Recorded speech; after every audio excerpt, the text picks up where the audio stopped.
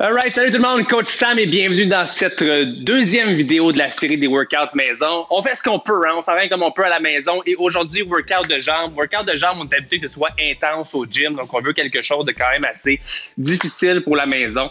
Donc j'ai trouvé quelques exercices que j'aime beaucoup faire à la maison avec un minimum d'équipement.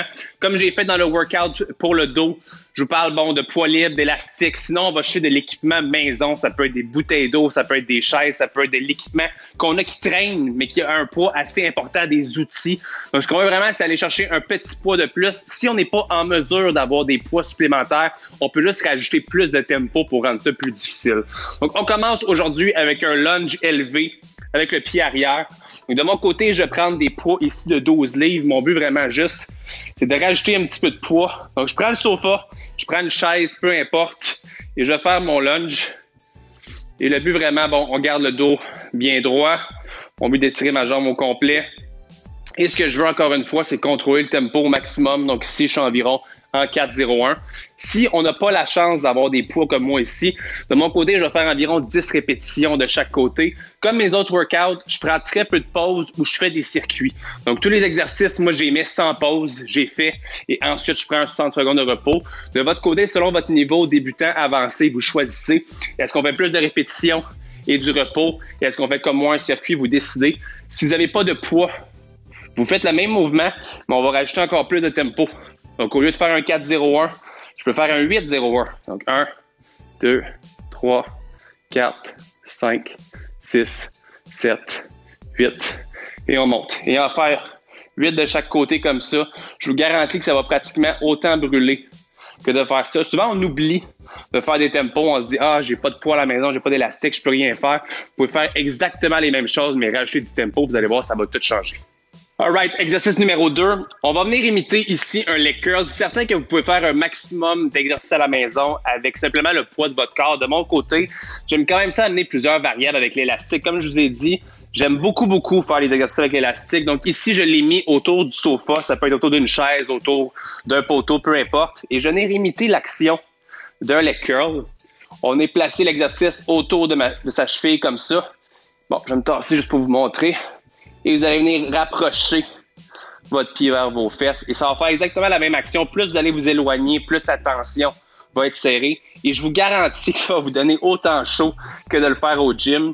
On va vraiment contrôler le tempo. Et je vais en faire environ 10 de chaque côté. Hop. Et lorsque j'ai fini celle-là, on va changer de jambe. Vous pourrez faire la même affaire aussi à 2 jambes avec un dumbbell. C'est certain que c'est plus difficile un peu à vous placer.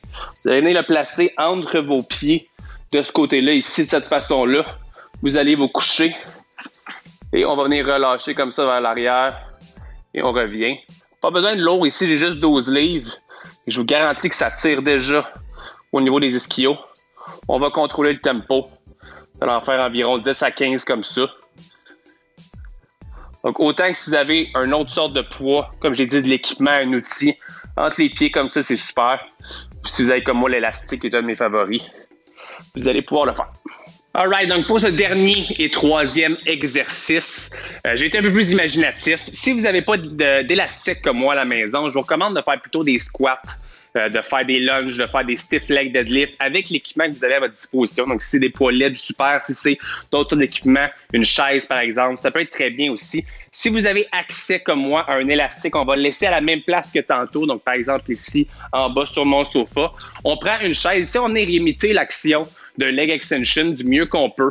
Pour moi, c'est vraiment un de mes favoris que je fais à la maison présentement. Donc, on est rentré son pied comme ça en bas. Les jambes, les deux du même côté pour faire une jambe. Donc, on va faire la gauche ici. Et simplement, on va venir tirer la jambe vers le haut. Si vous voyez un petit peu comme moi en ce moment, ça tire trop. On va venir le mettre plus vers le pied. Et on va venir vraiment lever la jambe jusqu'en haut. C'est certain que plus qu'on se met loin, plus il va y avoir de tension. Ça va travailler un peu moins que le leg extension, mais on fait avec ce qu'on a. Donc, je vais en faire plus vu que ça force un petit peu moins. Je vais en faire environ 15 de chaque côté. C'est certain que l'axe est un petit peu différent aussi. On vise plus comme par exemple vers la gauche, ici, vers l'extérieur. Mais vous allez voir que ça travaille quand même très bien. Donc, on va en faire 15 ici pour ma jambe de gauche. Ça commence déjà à forcer. 9, on va arrêter à 10. Et par la suite, simplement, je vais changer de côté complètement. Venez m'asseoir à droite et même chose pour la droite. Donc, comme j'ai dit, je vais faire les 3 exercices que je viens de vous parler là. Je vais les faire en circuit, donc aucun temps de pause. Lorsque j'ai fini, par exemple, ici, ma droite, je vais prendre un 45-60 secondes de repos et je vais recommencer le circuit 5, 6, 7, 8 fois selon le temps que vous avez, selon l'énergie et selon votre niveau d'activité physique aussi. C'était mon workout de jambes.